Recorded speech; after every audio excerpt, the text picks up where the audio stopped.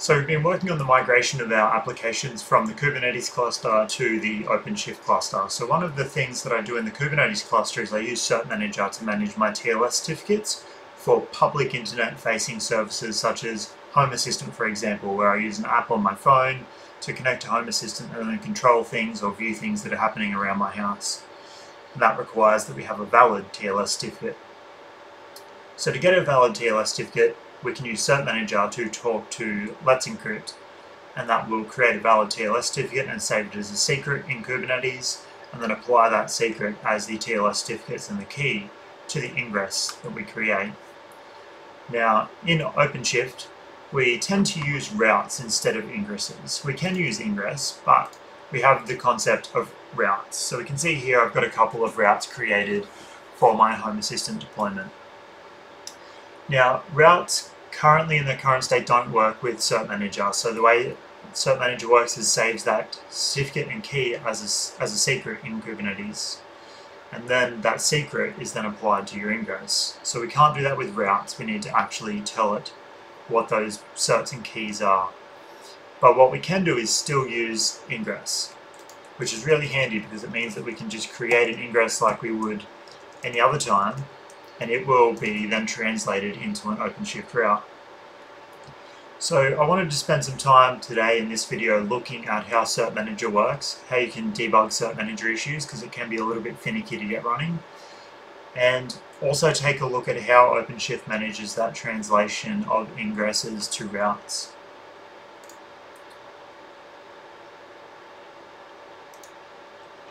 So if we take a look, well actually let's first take a look at the console here. So here's my routes in the OpenShift cluster that I've created for my Home Assistant deployment.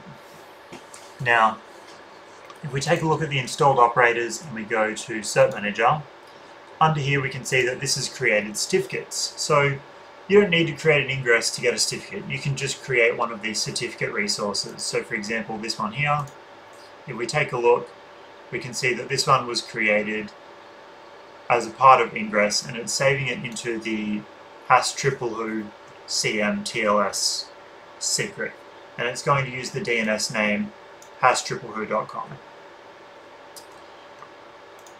So if we have a look at some of the other resources under cert-manager, we can see we have the certificate request resource. So that actually creates a certificate request that will go out and talk to Let's Encrypt and get that certificate back.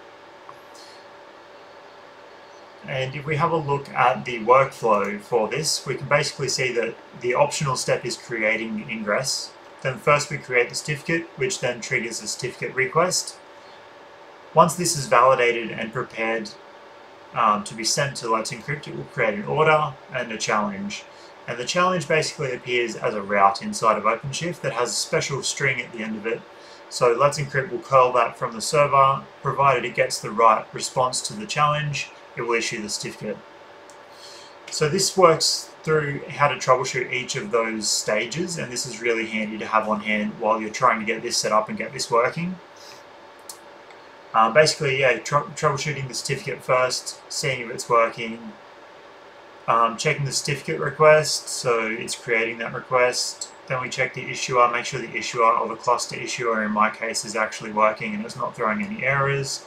Provided all that's working, we go over to the Acme certificates troubleshooting, and here we look at the order, so we can check the order to see whether the order has been created and if there's any issues that are pending for that order.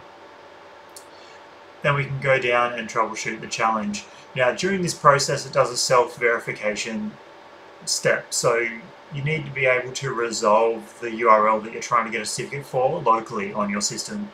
So when I create an ingress for hash.who.com, I need to have that DNS resolvable, and I need OpenShift or cert-manager, the pod, running to be able to verify that that route works.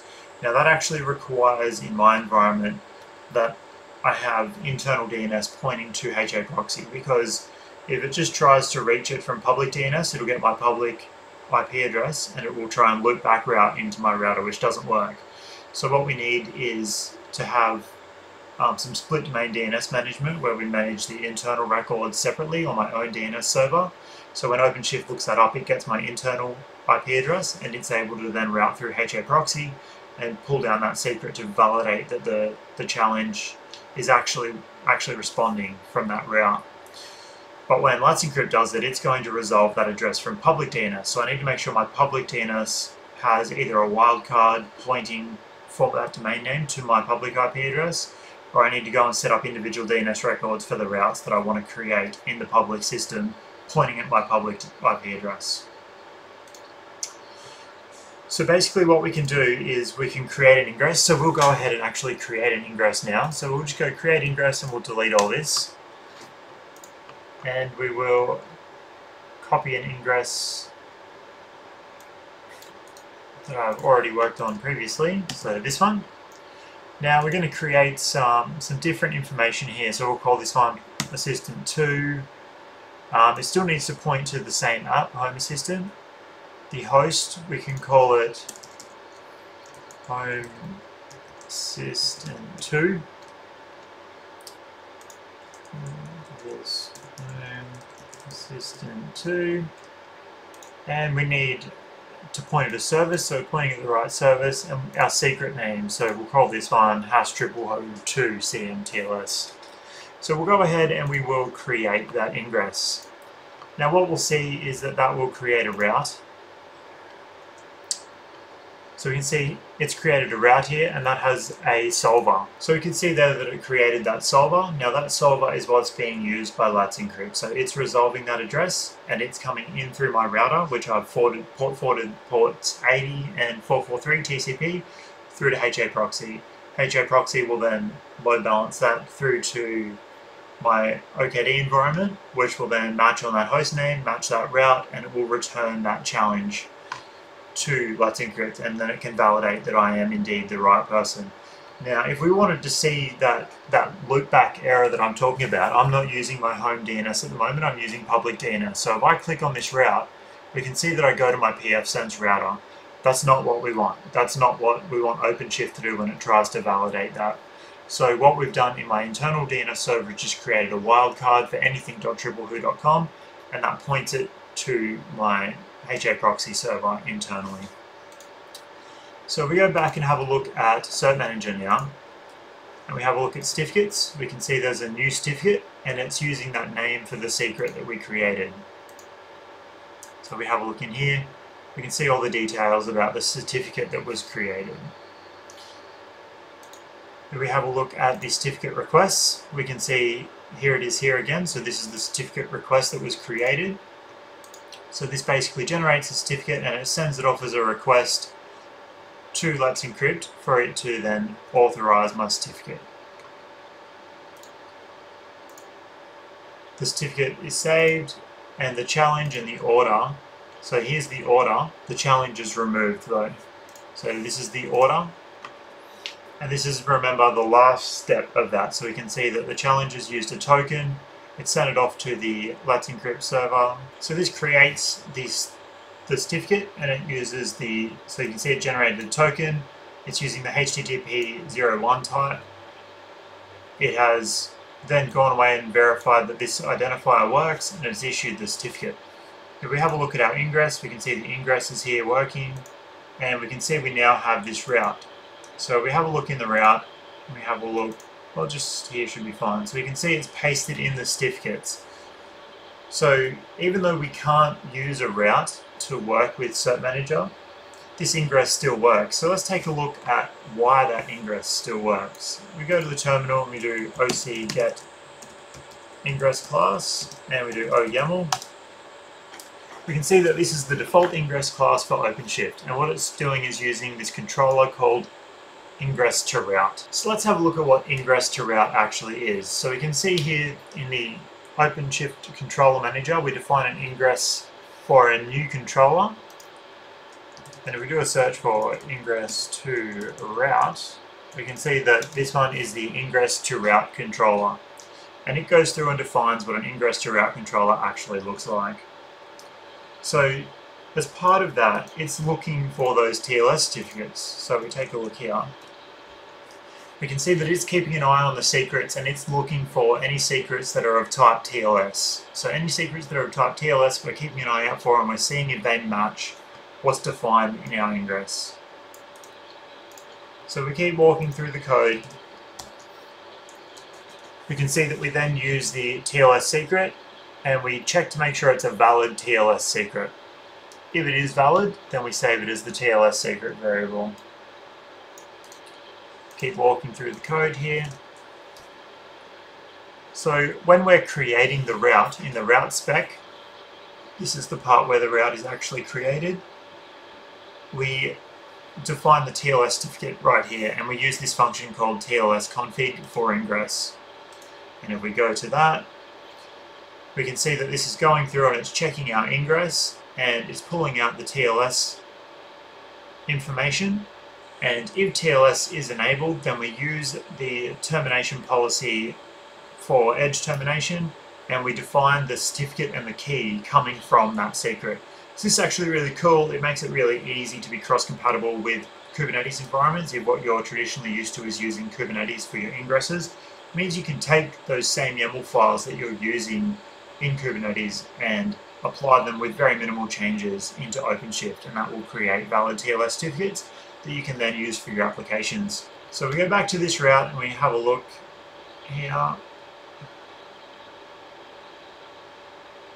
What we'll do is we'll just add a host entry to this. As I said, I'm not using my home DNS at the moment, so let's add a host entry for it. So now we've added a host entry on the local system for that URL. Now we'll go to the URL and we can see that it does indeed take me through to Home Assistant. And we can see that the session is encrypted and it's using our valid certificate coming from Let's Encrypt. So that has been the migration of Home Assistant over to OpenShift, and now I can start shutting down things in the Kubernetes environment. So the one problem that I have is that home monitoring stuff that's running on my Raspberry Pi that I need to add to this cluster. So what we might do for that is create a Kubernetes service which is using NodePort and then try and see if we can point Prometheus at that service that runs on the Raspberry Pi and scrape the metrics that way. So we'll go back to our terminal and we will export the kube config for the Kubernetes cluster. Now we'll do get svc and home1. So we have this temp exporter. So this is the one we want to create a NodePort service for. So we do get svc and home1 YAML on temp exporter. So to make it easier, we'll just put that into a file.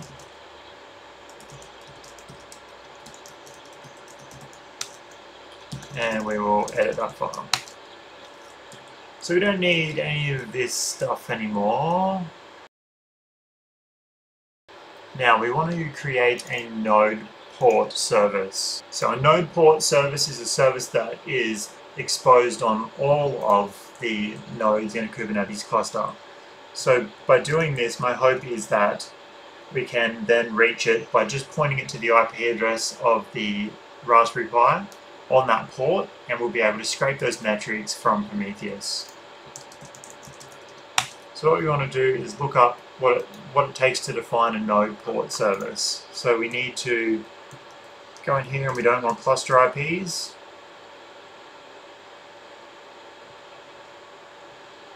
We can remove all of this.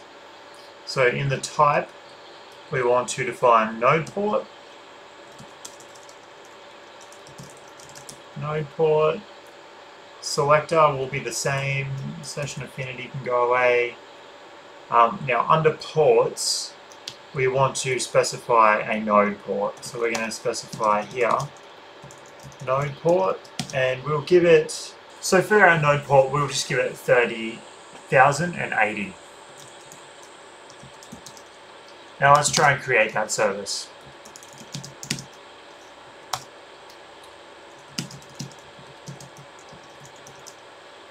So now we can see that's been created. So if we try and get nodes OY, we'll get the IP address of the Raspberry Pi, which we can see is here, and and now we'll curl Raspberry Pi on 30080.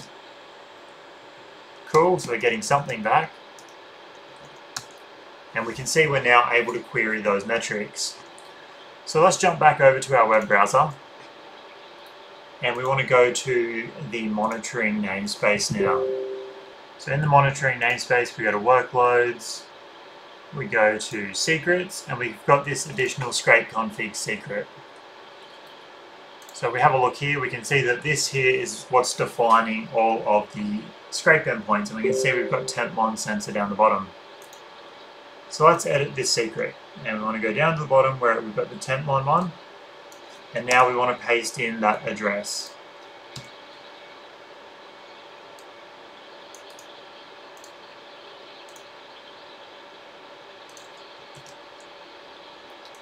So we'll save that, and back to our pods, everything seems to be running, so let's go to Grafana.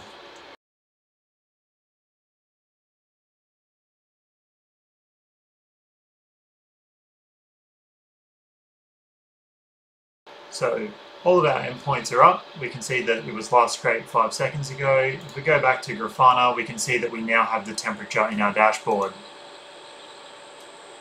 And now we have the humidity and the pressure. So we can see that it's now working. So let's just change the refresh here and see if this settles down after a couple of minutes. Okay, that appears to be now settling down.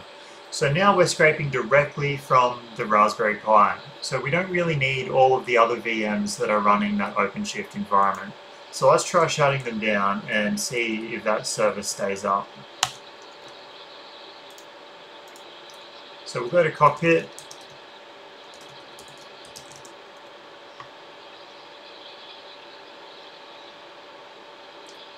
We're going to go to our virtual machines.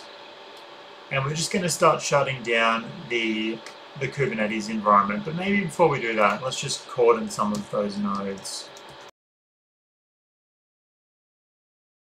So we'll try and drain some of the nodes off of our master one. And we'll just check for the pods that are still running there.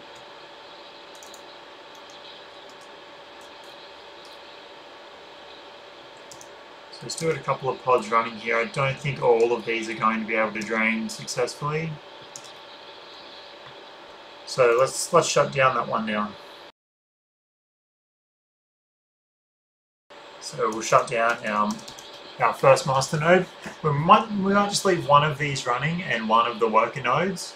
But we really need to free up some space so that we can start to move the workloads that are running on the OpenStack compute node over here so that we can re-provision that node as an OpenShift worker node. Alright, so we've put off migrating these VMs from the OpenStack compute node to the new Fedora server for long enough. Now that we've managed to migrate our applications from Kubernetes over to OpenShift and we're able to query that last remaining Raspberry Pi, let's start this migration process. So this is the OpenStack compute node. Now, on here, we can see that we have 3 VMs that are running. I think only 2 of these I really care about, so let's just double check what they are. So dump XML2, and we're going to grep for nova:\name. So that one is the IPA server. 40 is the work one, the one that I really care about. And 77 is a DevStack VM. So I don't really care about the DevStack VM, I can just rebuild that whenever. So what we're going to do is I'm going to exit IRC on my other terminal, and I'm going to exit and power off the VM.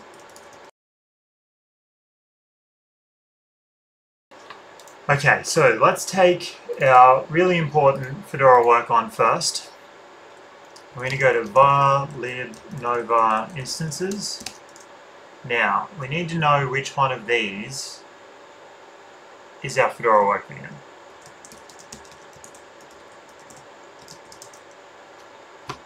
So we can see that it is most probably this one here. So let's cd into that directory. Now we want the disk, obviously. So we can see that this one here is our disk. So if we do file disk, we can see that that one is a QEMU QCOW image. So we want to SCP that over to our other server. And we're going to put it in var lib. Just for now, maybe we'll move it to one of our other larger storage pools when we get there.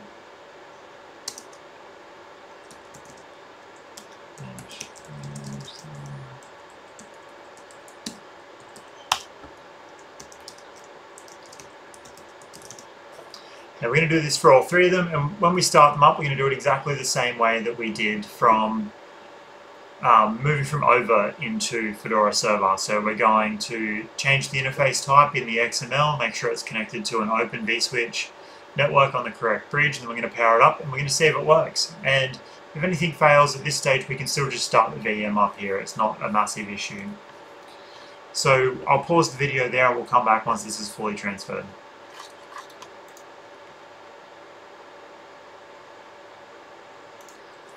Okay, that process finished now, so let's go over and see if we can import it and see if it's just as easy as those previous ones were.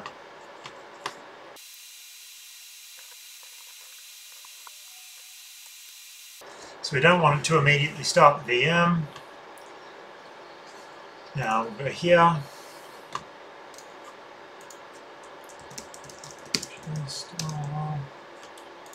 And we want to bash edit. Okay, so we go in here, we're going to edit the interface. So again, just everything we've already done before. So over here, our interface type will be bridge. Source bridge is BR Cloud. Model type will stay as virt.io. We need virtual port type. Virtual port type equals open vSwitch. / close that one off, and then we want VLAN tag ID equals 4, and then VLAN. So is there anything else we need? We're the bridge, source bridge.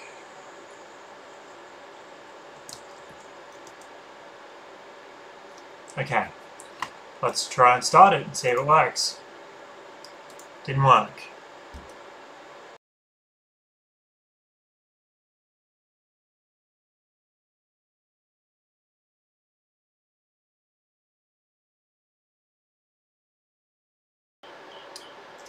So it looks like our boot device is somewhere different.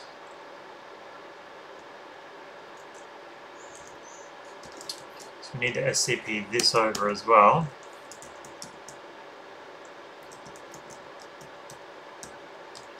Now this is going to be interesting because I don't have that. I maybe need to make that path.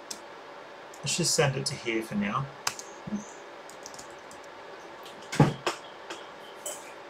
Okay, so after copying over that file that was in the base directory, valid nova instances _ base, we see the VM is now booting.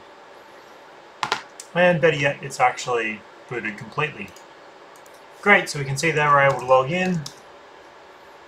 And we can see it has an IP address, which isn't the IP address I wanted it to have, but that's okay because we're not using OpenStack DHCP here, so that makes sense for why it changed. I need to add a DHCP entry in my DHCP server if I want it to stay the same. So I'm not too worried about that changing for now. That's great, I'm really happy with that. So let's leave that one and let's go and do the other one.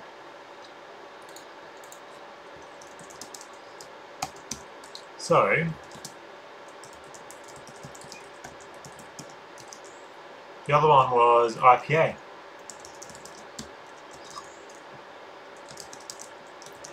Okay, so it looks like that will be this one.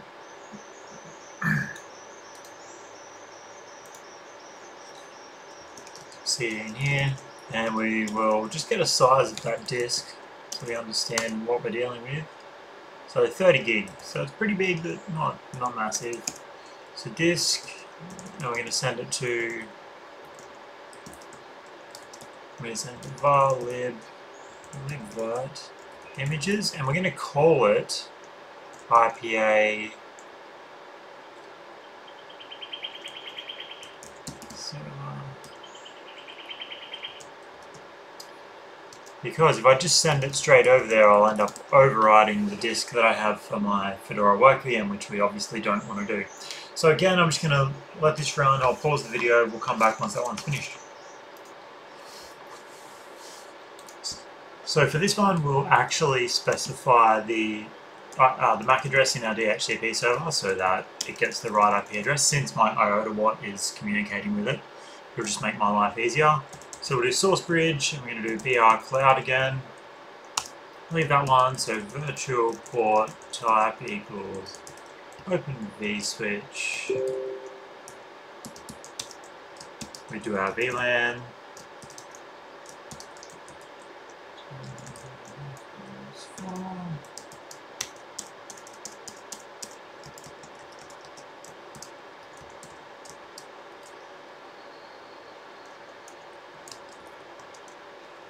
Okay, and now let's try and start that one up.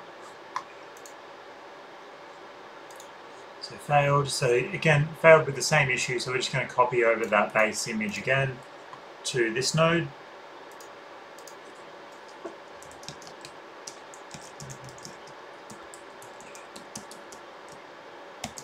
So it's going to lib nova instances underscore base.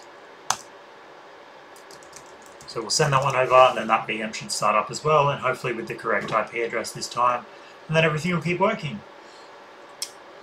So once we verify that that is able to start correctly, we'll wrap up the video and leave it there for today. And in the next one, we will go ahead and re-provision that OpenStack server as an OpenShift compute node, and then we'll start to do some CNV or container native virtualization using kubevert to bring up some VMs on that one and redeploy an OpenStack environment using the OO OSP director operator. So I'll pause the video, we'll come back, make sure the VM starts, and then we'll wrap it up. Okay, so that has finished transferring now, so we'll go back to the screen share.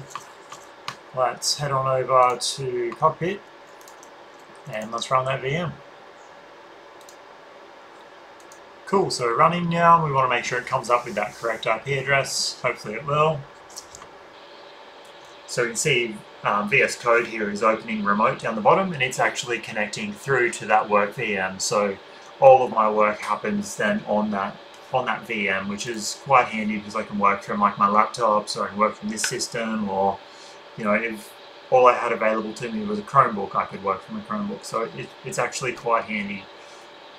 So the main purpose of this video is just a short one to explain how cert-manager works and how we can create those ingress objects in OpenShift as well as Kubernetes, so we can reuse those manifests, which is really handy. Do a bit of an explanation about how that works and how we use that default OpenShift ingress class to translate those ingress objects into route objects. Take a bit of a look at how cert-manager ended up creating those certificates, saving them as secrets, etc., etc. And I'll leave all the troubleshooting information for walking through that. There's actually a really handy video on YouTube as well that I will link in the description below. He did a great job of explaining how cert-manager works in Kubernetes, and then I've applied that information to how I troubleshoot cert-manager moving forward.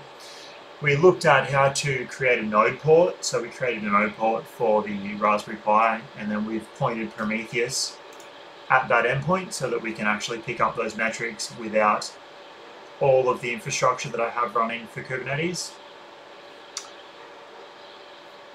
We shut down some of those VMs that were running the Kubernetes environment, and I'm going to have to start deleting the deployments because it's still going to keep trying to keep that deployment alive for like Home Assistant, Bitwarden, Prometheus, Grafana, everything else that's running there. I'll have to start deleting them. And then we will eventually remove them completely, add the Raspberry Pi into the OpenShift cluster, and add in the OpenStack server into the OpenShift cluster as well. So they will be upcoming videos. So just a nice short one, bit of a recap there. I'll leave all the links to the information that I've shared here today in the description below. And I will see you next week when we try and free up that server and add it in as an OpenShift node.